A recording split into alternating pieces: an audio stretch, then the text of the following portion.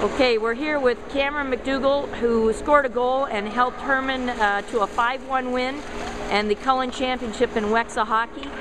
Cameron, tell us a little bit about what was the difference in the series between you and Massey? You know, we just came out hard, worked our feet, and we have the speed for this team, so to be able to use our speed, we just started going early and just never really looked back, so it was great. Now, what does it mean to the school to bring back this championship for them? I mean, it's great. It gives Herman the winning tradition. You know, we're always up there in basketball and football, so to be right up there in hockey, it really helps our school and keeps the tradition alive with Herman.